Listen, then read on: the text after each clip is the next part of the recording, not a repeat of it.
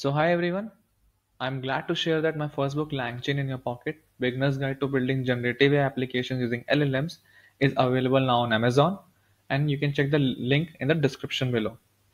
So hi everyone, today we'll be talking about few shot classification using LangChain. So LangChain provides you with a few shot prompt template for implementing any few shot problem.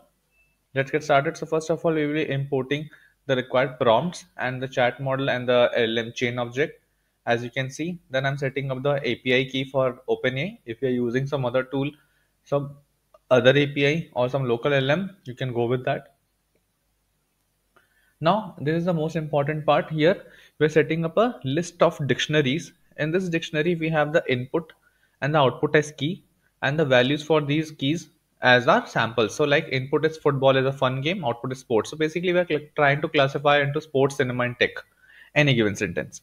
It's an easy example, but you can make it more complicated for your use case. Here you can see that I've given a few examples. SRK is the best sector. Output is cinema. Input AI startups are at a boom right now. Output is tech. Similarly, we have given 5 to 6 examples.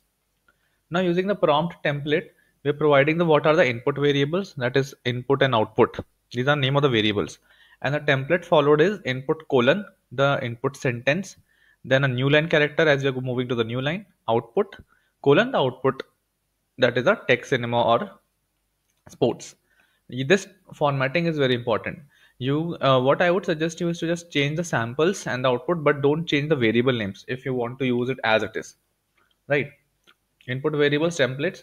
Now once done, we'll be feeding this prompt template to the few short prompt template where we're providing the list of examples. As you can see, the example prompt becomes this prompt template that we have set up.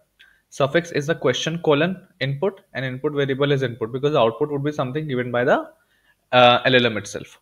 Now once we are able to set up our prompt, we need to call the LM chain object. We're passing the LLM and the final prompt, that is a few short prompt template object.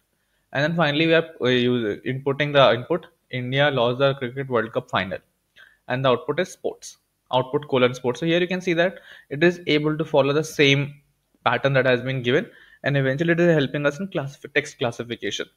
For any sort of codes or any term that you didn't understand, I probably must have covered in the book as well as in my previous videos. You can check that out. The codes are available in the book.